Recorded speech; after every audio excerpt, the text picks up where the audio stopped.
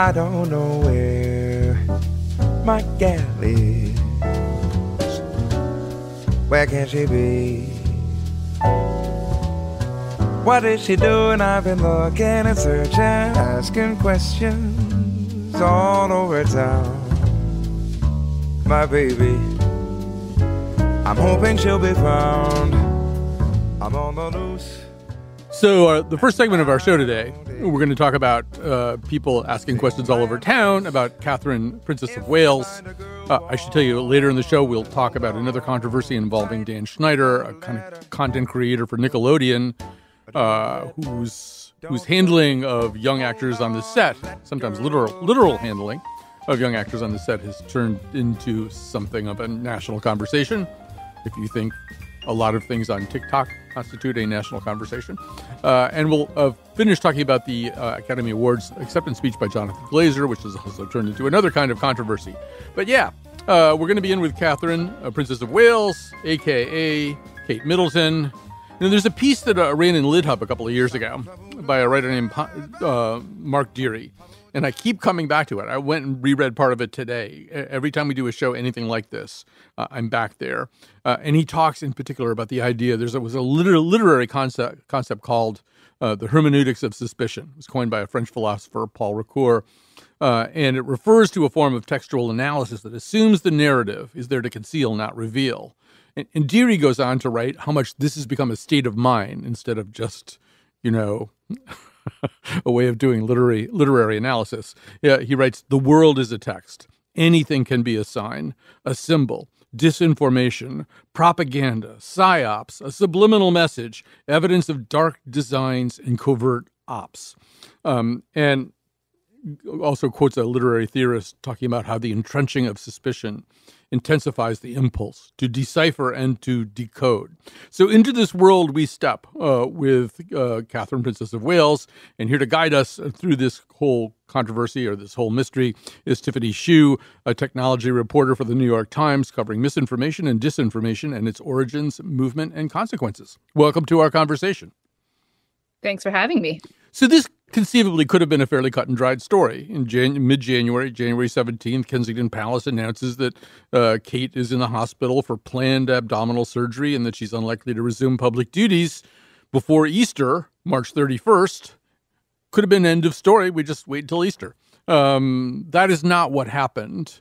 Do you have kind of either a working hypothesis or a summary of what did happen?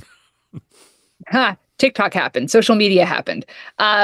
The scores and scores and scores of armchair detectives and amateur conspiracy theorists online is what happened. They realized that a princess who is normally fairly public had not been seen for several months, and they thought, the only conclusion that makes sense to us in this scenario is that she is in hiding, she's missing, or she's dying, or she's dead. Yeah, and I mean, once again, this means that a mystery is being investigated by amateur sleuths on the internet, which is nothing new. What's odd about it was, once again, the bare bones of it, it's not a mystery. They said she had surgery. You're not going to see her for a while. But I guess the other thing that's happening is this kind of amateur forensic sleuthing involves the analysis of pictures, and anything that is released that could be examined will be examined with great suspicion. And that seemed to kind of play into the creation of a mystery where maybe there wasn't going to be one. Yeah, look, in the past few years, for a myriad of reasons, the public doesn't seem to trust authoritative sources like the palace, Kensington Palace, for reasons that extend to, they want to see the evidence themselves, or they feel entitled to know what celebrities are doing. They want to hear from these famous people directly. And so what is happening with Kate Middleton is that people are treated to this glut of content about her, and suddenly that spigot turns off, and they say, well, we don't have a lot to work with right now, so we're just going to hyperanalyze what we do have. And as a result, they're drawing conclusions that might not make a lot of sense.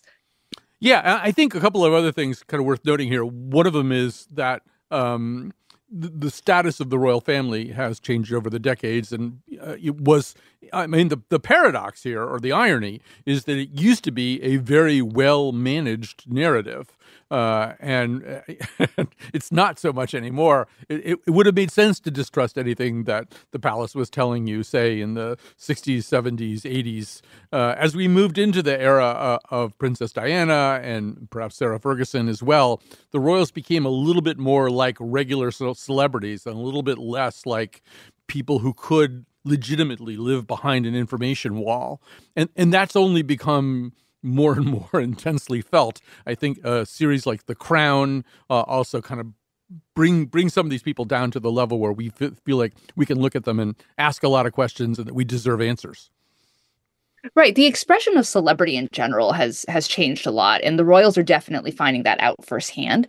You know, in the past, you had these situations like with Paul McCartney. Back in 1969, there was a rumor that circulated where people thought he had died a few years earlier in a car crash and that he'd been replaced by a doppelganger. That was pretty rare back at that point, because the availability of celebrity content was just so precisely managed, and it was very limited. And what's happened since is that celebrities solicit public engagement. They offer up a lot of their own content to people. Like, privacy is not a priority in today's celebrity ecosystem. And because of that, if you suddenly, as a celebrity, are not available to the public starts to feel entitled to know what's up. They want to hear directly from you. And so you get this kind of demanding, aggressive tone from people who have become accustomed to just an IV of information about you to them. I would just like to pause in a fairly pathetic way, tell you that in 1969, I was a 14 or 15-year-old student at a boys' day school, and I happened to be sitting next to the headmaster at lunch one day, or he might have even called me over and said to me, "I understand you're the expert in this whole Paul is dead thing. I wonder if you could explain it to me." So my poor headmaster then got like a 30-minute earful from me about, all the clues to this. So yeah, but one of the things that you wrote about too that I think is really interesting is the number of people who are suspected to be dead. And we should say that an accompanying phenomenon is if you are dead, there are a lot of people who think you're alive, whether you're Elvis or JFK Jr., that's a whole other thing. You either have to prove you're dead if you're dead, or you have to prove you're alive if you're alive, because either thing is subject to suspicion. Well, that's the interesting thing. That's actually what got me onto the story in the first place. Was I was thinking about Marilyn Monroe, and I was thinking, this poor lady is dead. She's been dead for a while. But in her memory, people are saying, no, actually, she's alive. She's off kicking on some desert island with Tupac and Elvis somewhere. But what's happening now is actually a little more sinister in a lot of ways, because the target isn't dead people who people think are actually alive. It's living people who people think are dead, right? So these are living, breathing humans who have lives, who have family members, who are now subject to these, often kind of malicious rumors. So this extends to Avril Lavigne, who's been facing these rumors for well over a decade. Those rumors about Avril started from a blog that itself says people are way too susceptible to things that are wildly unlikely. Britney Spears last year with the whole "It's Britney" glitch, or "Where is Britney" campaign, people were analyzing her social media posts for signs that her eye color had changed, or that her teeth looked different, or that the flowers in her backyard were kind of warped. Joe Biden is a target of this. People think he's played by a number of actors like Jim Carrey. Kanye West, who himself people think is a clone, has said that Elon Musk is a clone. John Fetterman, Jamie Foxx. I could just go on and on and on. The number of celebrities that have to deal with this kind of rumor right now makes it feel like having to prove you're alive these days is just part of the celebrity game. It's part of being a celebrity. I do want to say I'm pretty sure Tupac is alive. I used to see Tupac all the time in Farmington, Connecticut. But no, I think there's that, and I don't want to necessarily blame season 1 of Serial for this, although I think it's a really good kind of iconic example of it. I think we entered into a time where everybody really is an amateur sleuth, and I think when Serial was running, there were people in real time on their own reinvestigating that particular murder, that particular conviction. And that then morphed into this incredible universe of true crime podcasts and other kinds of social media. It's now become kind of a subject of comedy on Only Murders in the Building.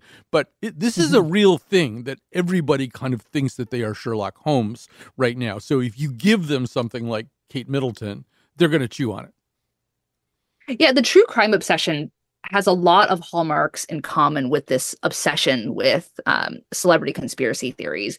The expert that I talked to, Moya Luckett from NYU, says that it comes from this need to feel like you're a participant. This is something that stems from, the prevalence of social media, right?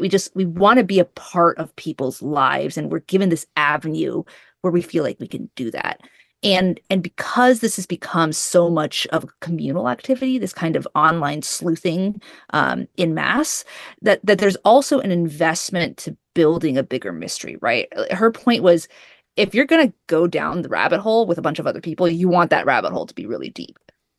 Yeah, and so we should just say, or you should say a little bit about, things were put out there or found that in this case could be subjected to legitimate or illegitimate analysis. I'm talking about the Mother's Day photo. Mother's Day in England is in March, who knew? And some of the other kind of Bigfoot-like video evidence of the existence or non-existence of Kate Middleton. Maybe you could say a little bit about those and what happened with them. Sure. Yeah. So the Mother's Day photo was probably their first and biggest faux pas, right? They issued this, Kensington Palace issued this photo that supposedly William had taken of Kate and their 3 kids. And Kate later admitted that she had edited the photo. She's an amateur photographer. She likes to mess around with photo editing tools, which sounds innocent enough, except that the internet got a hold of this photo. They had been looking for footage of Kate for weeks at this point, and they immediately noticed that there were strange things about her, right? Like aspects of her clothing were off. There were zippers that seemed to be awry. And to them, this was immediately a sign that the palace was hiding something. Following that, there were grainy photos of Kate in a car with her mother. There were photos of Kate kind of looking away from the camera in a car with William. People looked at those photos and they were like, that's Pippa Middleton. That's a lookalike. That's an impersonator. Or these photos have been AI manipulated. These definitely aren't Kate. More recently, there was a video of Kate and William walking near a store near their house. And people looked at that and said, this has been deepfaked. Or, oh, if you use AI tools to kind of filter out the graininess of this video, you can tell that it's not Kate. Without noting, of course, that a lot of these AI tools are entirely unreliable because they're based on composites. People said, she's too thin. She's too healthy. Her hair doesn't look layered like it's supposed to be. She doesn't have bodyguards surrounding her. There's no way this is Kate Middleton, right? And all of these things can be easily explained away. The woman just got out of surgery. Of course, she's probably thin, but she has been recovering. So makes sense that she, is not confined to bed at this point. But all that said is that if you give people something that they are going to try to use as evidence, they're going to use the evidence no matter how flimsy it actually is. Yeah, I think also it is, as you pointed out in your coverage, there's a certain kind of person, I think, who gets subjected to this. The person that you focused, I think, the most in your piece was Britney Spears. Besides Kate Middleton. And there are some similarities there, I think, in the sense that there's this notion that there might be other people in control at any given moment. I mean, Britney Spears obviously is pretty famously exploited by a conservatorship. Kate Middleton is under the thrall of Buckingham Palace, whatever that amounts to these days. And I wonder if you think that feeds into that impulse to question reality, question authority, question what seems to be the official truth, if there's some actual reason why maybe you shouldn't trust them. So there is a reason why these so-called Britney truthers are sometimes referred to as BAnon.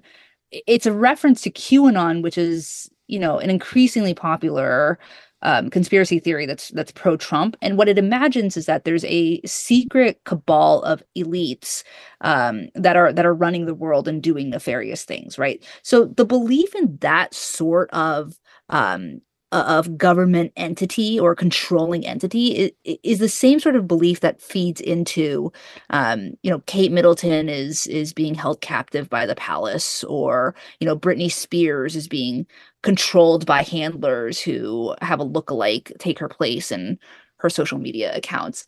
There's a movie that came out more than 20 years ago that I think is underappreciated, not for its artistic value. It's not actually a very good movie, but it kind of prefaces a lot of what's happening now, right? It's called Simone, and it features Al Pacino as like a film director who uses a computer program called Simulation One to create this virtual actress.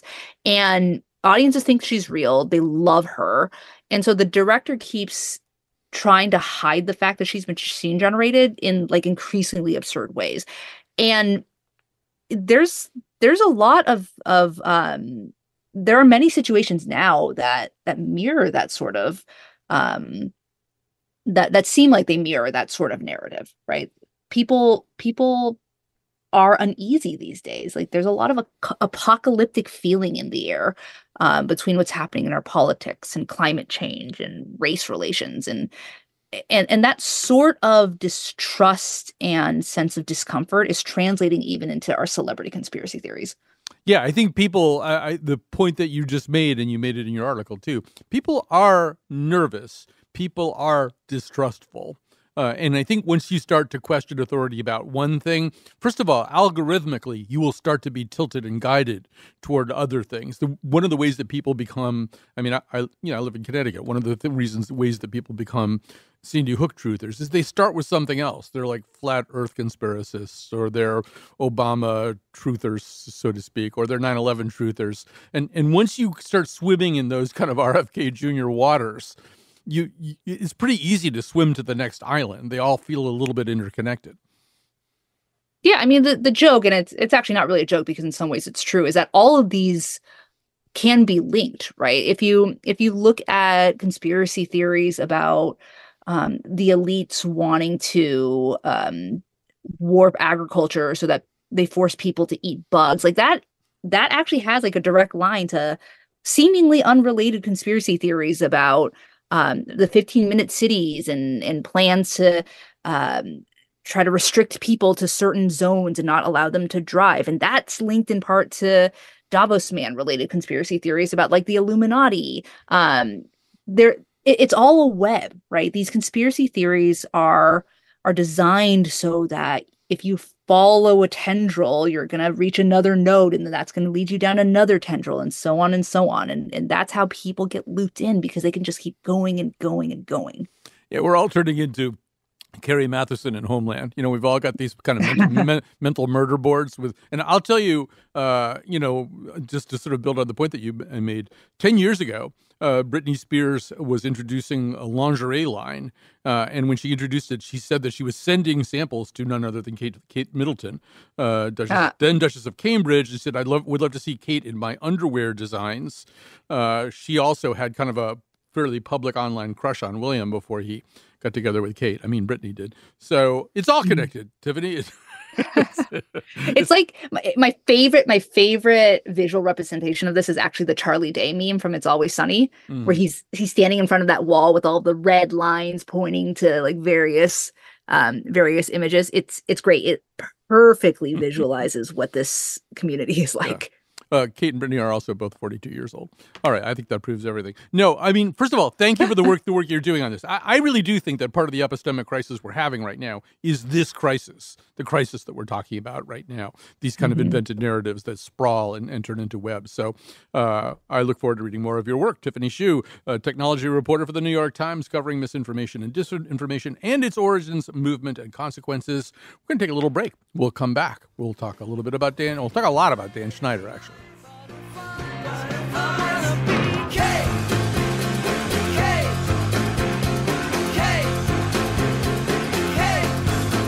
Every day she wears the same thing. I think she smokes pot. She's everything I want. She's everything I'm not. Oh, have you got nothing to say? She never gets wet.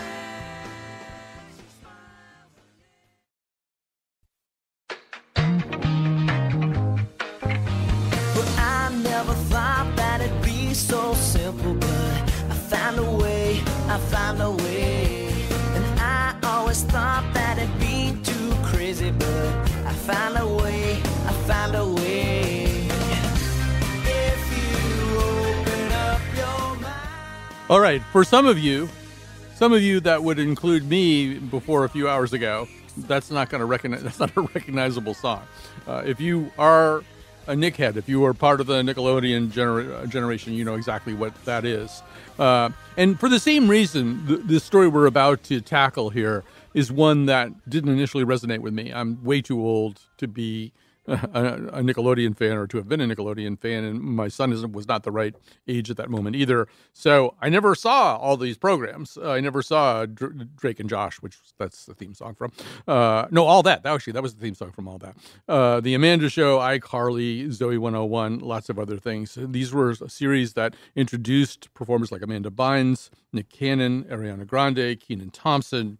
But for a while, there has been a drumbeat of concern about what was going on there. It didn't start recently with the documentary Quiet on the Set. It's been longer than that. Here to tell us a little bit about what's going on right now, the kind of reappraisal of the Dan Schneider era in Nickelodeon, is Alison Foreman, a features writer at IndieWire, covering and critiquing TV, films, and trends in Hollywood. Alison has been covering this a lot. Welcome to our conversation. Hey, Colin, nice to meet you. So maybe just for beginners who are not, aware of this story very much at all, if at all, give them just kind of a thumbnail sense of what this is all about. Yeah, absolutely. So to give you a little background on me, I'll give you a little correction right up at the top. Okay. That theme song was from Drake and Josh. You're right the first time. Up. All right. No, you're good. You're good. I grew up in exactly that era. My parents probably know that song, kind of like gunfire at this point because it was constantly playing in our house. But so those shows were hugely, hugely popular. Drake and Josh, All of That, The Amanda Show were kind of this huge watershed moment that happened right around the 2000s, late 90s. It was largely helmed by a guy named Dan Schneider, who was considered this massive, massive Hollywood heavyweight. And it was sketch comedy for children. It was something that hadn't really been tried before. It was, Saturday Night Live for kids, and that had a huge instantaneous audience. This show that came out this week aired over 2 days on Investigation Discovery and then came to Max. It's called Quiet on Set, The Dark Side of Kids TV. And it's the culmination of many years of people looking back at this period of children's entertainment and understanding that ultimately what happened, at Nickelodeon, but also at places like Disney Channel was, in many cases dangerous and not good for child actors. Right. We should say, that certainly going back a few years to books like I'm Glad My Mom Died and by Jeanette McCurdy. And this stuff has been around for a little while. But something about this documentary, Quiet on Set, has really fired it up even more. Let's hear a little clip from here. This is from episode 1, Rising Stars, Rising Questions, B1 Cat. I will warn you, if you were a child of the 90s, this is going to ruin that for you. What do we really know about Dan Schneider? For decades, Dan seemed like he was untouchable. But around 2017, the internet videos around Dan really started gaining momentum. He made them do things that were very weird. There are all these setups that reference porn. Like squirting goo on Jamie Lynn's face when she's just 13 years old. Feel these kids' feet. Wow, they're really soft. People were looking back at old scenes and saying, Dan Schneider is obsessed with feet. Check this out. It's all very gross and foul Impossible to escape children's feet. Dan Schneider. Absolutely disgusting. He's a grown-ass man. What the are you doing? There's one video of Ariana Grande making a joke about a potato. Sometimes I wonder if you can get juice from a potato.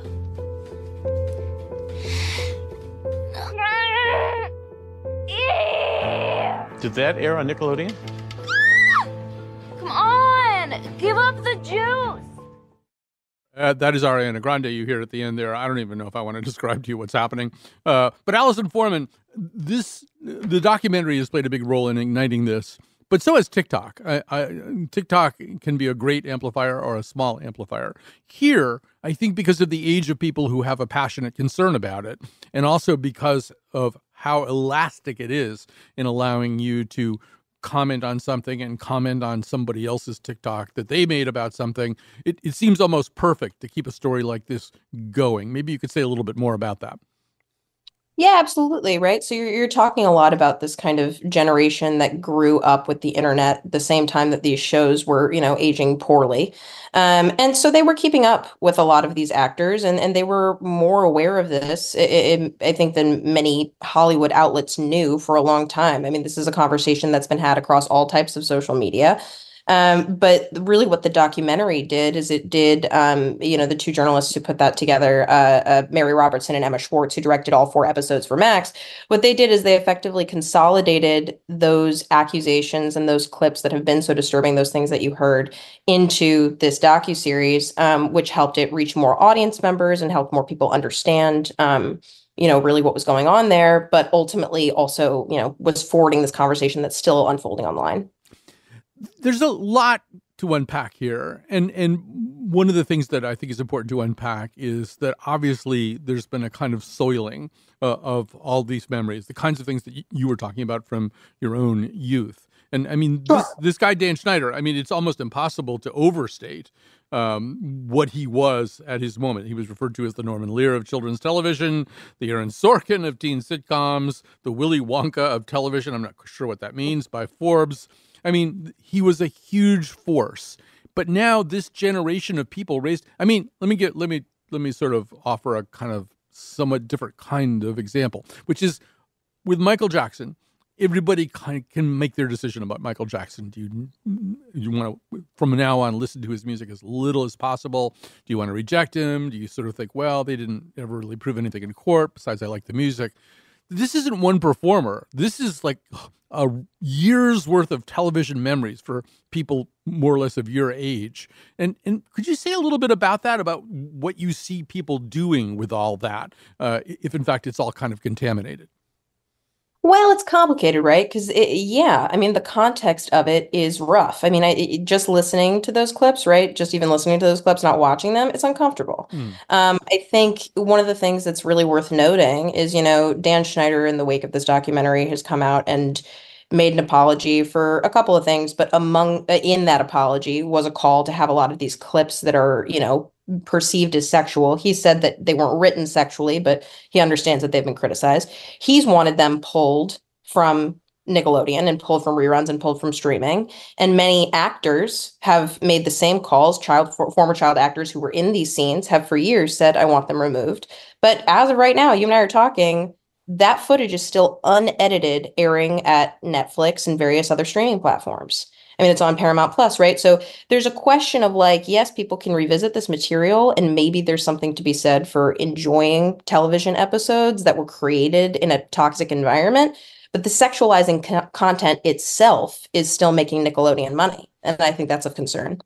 Yeah, and that's a very sharp knife's edge that we're exploring here, because on the one hand, I'm sure a lot of those actors would like those clips to be taken away, or would like them not to be shown, or to be shown at least maybe with commentary about them or whatever.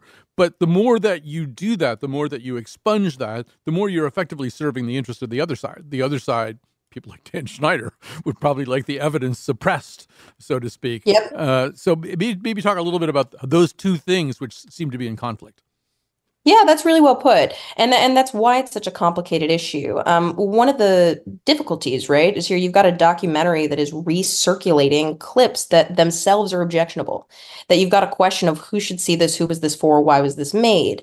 But there's a question to be said for, yes, it's abuse that was put on, is documented and is horrific for the people who experienced it, for the survivors who have talked about it. But then you also have somebody like Dan Schneider, where it's like, yeah, that's embarrassing material for that creative. So it's a question of journalism, right? And I think it was interesting. I spoke with Alexa Nicholas, who is an actress, earlier this week for a piece at IndieWire, who was on Zoe 101 and was part of that goo scene that you heard referenced in that clip, right, where this awful experience that she had with Jamie Lynn Spears. And she told me she was comfortable with having that put in the documentary, in no small part because she was also interviewed for the documentary. So she was able to give it context. But, she also mentioned to me that it was, something where it's like, if there are actors who didn't want to be in this, who look back on some of the clips that were included in the documentary, that in and of itself is kind of a violation. So it's a very sticky situation. But the material is out there. The material is viral. Anything that exists in the documentary already exists on the internet tenfold. And again, some of that is still making money for Nickelodeon. Yeah, I think also not every actor is in the same position. I, by the way, watched some Alexandra Nicholas stuff on YouTube and on TikTok. She's obviously become kind of an activist about this. I mean, she's getting out in front and bringing some of the evidence forward and on her own, describing what some of the problems are. But, you look at some of the other people that we've mentioned. I mean, first of all, Amanda Bynes is in a obviously very precarious situation. She's had some pretty significant mental health problems. Some of these other performers, maybe, I don't know what Ariana Grande has said about this, if anything, but some of them might just want to be getting on with their career and not have everybody look at them and think, oh, yes, that's one of the exploited people, one of the people who was abused by Dan Schneider at a vulnerable moment. Maybe people don't always want to be understood that way. Yeah, well, I think that's a completely reasonable thing, right? I mean, with the Amanda Bynes situation, it's pretty awful because, obviously this is somebody who's been of public interest for some time, who is not in the documentary and who has not gone on record making some of the allegations that are, being recirculated on TikTok, just misinformation about things that have not been officially reported, things that aren't out there that, because they didn't happen or because she doesn't want them out there. And that's something that's difficult as you watch some of this stuff kind of get run away with. And there's a reality too. I mean, important to remember, this is ultimately also a true crime series. And that's a very, very sticky area to get into because, when does journalism become entertainment? When does, exposing something become exploiting something? It's always going to be that knife's edge, like you said. Yeah, and I mean, it sort of connects back to some of the stuff I was talking to Tiffany Hsu about in the previous segment. I was on TikTok today looking at some of this stuff, and people were taking, I don't know, some public note that Amanda Bynes did put up about something else, but she seemed to have some arbitrarily capitalized words in it, and they supposedly spelled out Dan S. did it or something like that. And I mean, this is the other thing that happens. You're absolutely right. People start to treat this stuff as entertainment. If you go think back to that first season of Serial, a couple of times the family of the victim did come forward and say, look, our daughter was murdered by somebody, and this isn't fun. It's not a fun thing. You guys are treating it like this fun wild goose chase that you can go on. And that's the repurposing of all this stuff and the constant palpating of all of it on places like TikTok. You just wonder whether it's, as you were suggesting, kind of an appropriate way to talk about stuff that really is very painful for some of the people who went through it. Completely. And I mean, and that's something that doesn't just exist on social media. I mean, that's why it's an issue, right? We can criticize, anybody who's on social media who's doing something like making an acrostic out of an old Amanda Bynes tweet, right? Like that kind of stuff. It's Taylor Swift era, fan theorying. That's completely inappropriate, but that's just a thing that people do. The problem is it does also exist in Hollywood. I mean, some of what happens in the true crime space is really, really unethical. Things get made frequently against families' wishes, against survivors' wishes, because, a lot of this stuff, it's fact. It's not a story. You don't write a script. It's something that happened to you. And in a way that then becomes owned by the public. And that's much worse when you add the meta layer of those sort of parasocial relationships of a victim or an attacker who you met in the context of them being an actor or a celebrity, as somebody who's trying to judge that as a layperson, right? I mean, it's important to remember that we're all part of the same society and seeking justice on the same front, but Hollywood changes the way that we see people, and it changes what we think they're owed in every direction. I mean, in a way, there's some really good things about this. And I think about the whole history of this with Hollywood. You go way, way back to Judy Garland and Mickey Rooney. Yeah, as child performers, they were given drugs. They were given drugs to perk them up or to help them sleep. They were made to do things to kind of preserve the illusion of youthfulness when they were no longer really all that youthful. Judy Garland was encouraged to live on a diet of like chicken soup and cigarettes, basically. And it was all happening pretty much behind a curtain that got pulled back. I mean, I'll give you a fun fact, Colin. Yeah. The very first child actor, Jackie Coogan, took his parents to court because they stole his money. Yeah. I mean, you're talking the 1940s, very first child actor. Right. So you look at that and you look at this and you think, well, here's a generation of performers, some of whom are trying to take control of their own narrative and their own destiny, and also to pull back the curtain a little bit closer to real time. And one would hope anyway that potential Dan Schneiders of the future would be now warned that this is going to be less easy to get away with. Yeah, absolutely. And I mean, and that's the thing, right? Is anything like this, social media is great in terms of creating a firestorm. It really does help platform things. It does help make an issue like this more visible. It brings it into the homes of people who may not have thought about these Nickelodeon shows in years. Parents who remember their kids seeing them but didn't understand what was going on behind the scenes. That's all great. The problem is just when you do get this kind of thing sort of elevated to that level, the control gets taken away from the people who it happened to all over again. And that's a consequence sometimes of seeking justice. But when you have so many victims, there's not going to be a one-size-fits-all answer for everyone here. So while, a documentary like this, while Quiet on Set might really be vindicating and very healing for some people, other former child actors who are featured in it may not feel that way. And that's a complicated thing for an audience to try and parse through in an already complicated situation. That's really well put and maybe a good place to sum up. So Alison Foreman, features writer at IndieWire, covering and critiquing TV, film, and trends in Hollywood. People should check out her work, particularly her work on this topic. We're going to take a little break. We're going to come back. We're going to talk about yet another controversy, this one from a well-intentioned, I think, Oscar acceptance speech. Careful the things you say, children will listen. Careful the things you do, children will see and learn.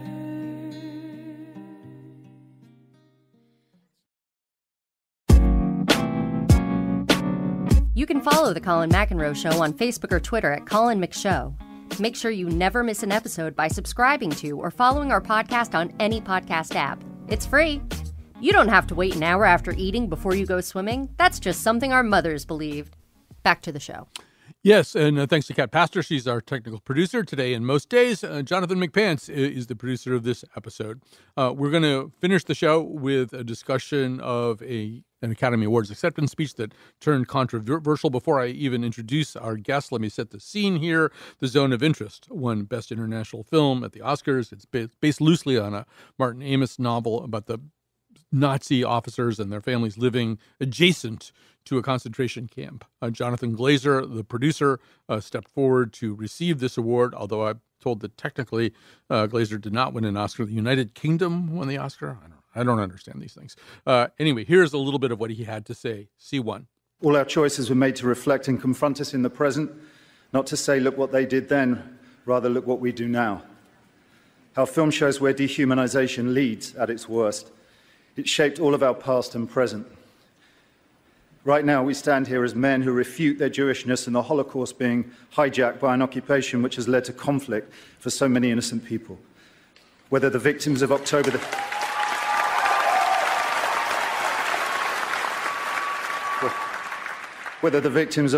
7th in Israel or the ongoing attack on Gaza, all are victims of this dehumanization.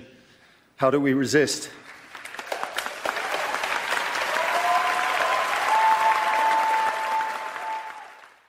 Joining us now is Pete Hammond, awards columnist and chief film critic at Deadline. He has written a very powerful piece about this as well. Pete Hammond, welcome to our conversation. Hi there. So you How listen, are you? I'm fine. You listen to the clip, and there's applause in the background. It's pretty clear, I think, what he's trying to say. Somehow or other, it didn't stop there.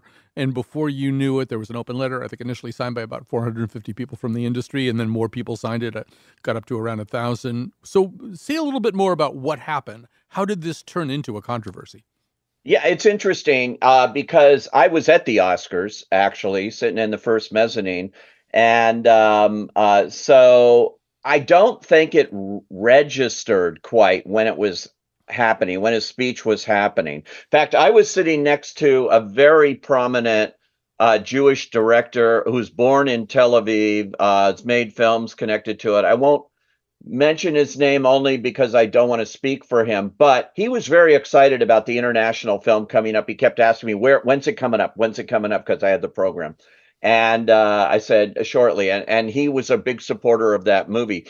I think he was confused by the speech. He didn't show any outrage or anything like that, and didn't really say anything.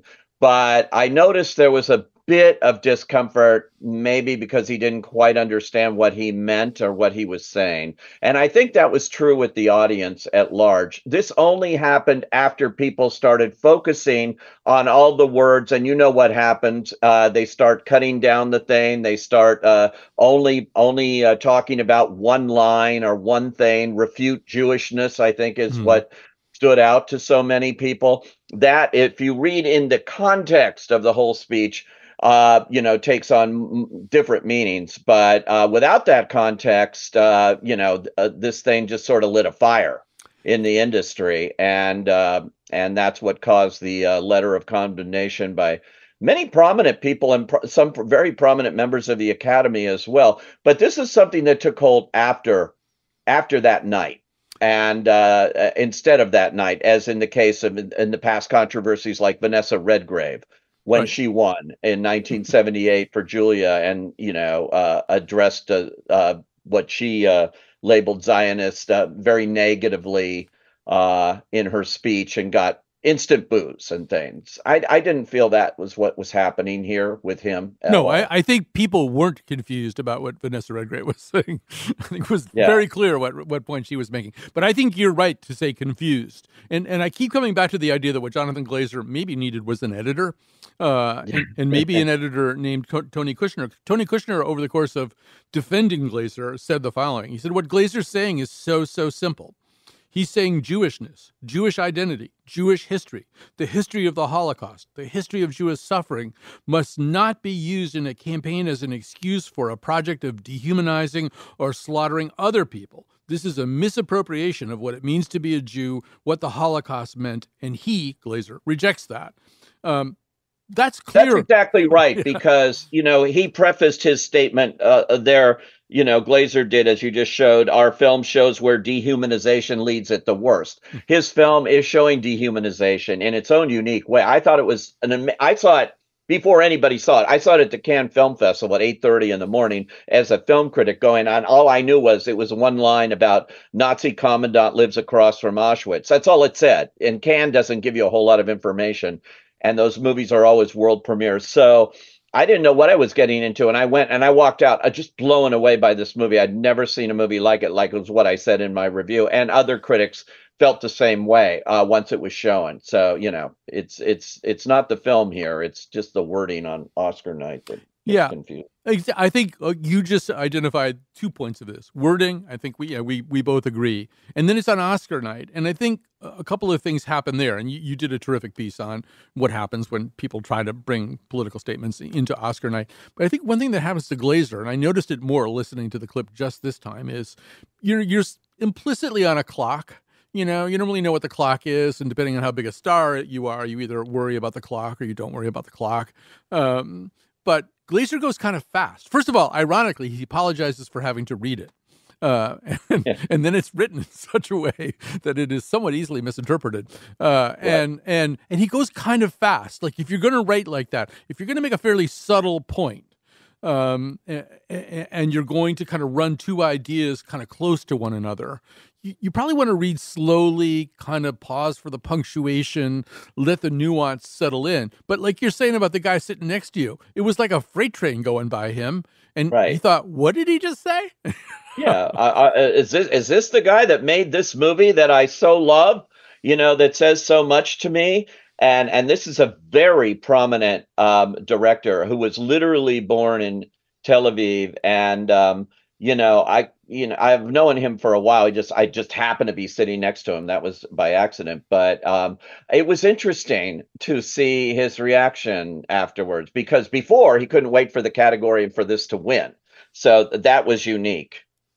Yeah, and as my producer's pointing out, he's nervous too. He knows almost no matter what Glazer says, it's going to create a storm probably, and so when you're nervous, sometimes you don't read as emphatically or as clearly as you possibly could. Glazer is a very interesting director. Unlike so many others in the Academy Awards process, he wasn't out there personally campaigning in any big way. In fact, I never got near him in the 6 months of Oscar season in terms of interviews and things. He sort of stayed away. His producers, Jim Wilson, who was on stage there, and others, did a lot of it, but he didn't do a whole lot of, glad handing and things there. So this was actually one of the first times I'd actually seen him all season in talking about things. And of course, he's doing it on a global stage there at the Oscars. And you mentioned something that's interesting that I don't think a lot of people realize too. He is not listed as an Academy Award winner. It is the UK that is the one that's always been the case with the foreign language film category. It goes to the country, but in recent years, it's been, the director gets the Oscar, but not the notification that they're an Oscar winner. It's always the film and the country that are considered the winners here. So I don't know that the UK has had anything to say about this, but they're the ones that got this Oscar. So. We only have a minute or two left, Pete, and I do want to say that, you did such a beautiful job of kind of laying out all of the valences that come up around political speech at the time of the Oscars, or just by entertainers. I love Robert De Niro. I think he's one of the greatest actors ever. Whenever he talks about Trump, I feel, boy, somebody could do this a lot better than you're doing it. You're just dropping F-bombs, Bob. And with this particular telecast, there was a whole question that you explored, talking to Jimmy Kimmel, the MC or host or whatever, about with how much political stuff was he going to do. And then he got kind of blindsided by the Truth Social thing by Trump criticizing him. And he made a pretty artful pivot over towards tackling that. He did, against the advice of his wife, who's the executive producer, and others there, because I talked to them right after at the governor's ball. And, Jimmy had told me before the ceremony, only if he couldn't resist would he go there. He says, I have my show to do that stuff. Well, obviously, it was handed to him. And the fact that the show was running short and he was suddenly told, you've got to vamp for 2.5 minutes. He said, I made the decision. I'm going to do this. And it was all very spur of the moment, very unusually that the Oscar show runs short. But all these things were joining together for the perfect storm for him to do that. That's right. I'm glad you said that, because I was about to say it could be that the most historic moment in the entire Oscars is not Jonathan Glazer or anything else. It's Jimmy Kimmel saying, we're running short. That never happens. That never happens. No, that never happens. All right. Well, listen, this is fascinating stuff, and your work on it has been great, and we were so happy to have you with us today. So first of all, Pete Hammond from Deadline, thank you very much, and thank you for listening. Thanks to McPants and to Kat Pastor, and we'll be back next week with a whole bunch of shows.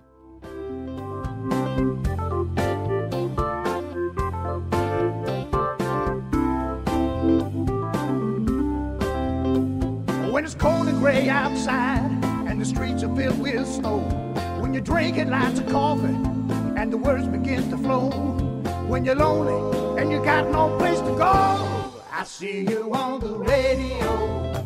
Oh yeah, I see you on the radio. Oh Lord, down on Colin, McEnroe. That's right, I see you on the radio. Let me tell you, baby, I'll meet you down on a sidewalk across from St. Francis, past the conservatory, up the street from the seminary. You know, it's a very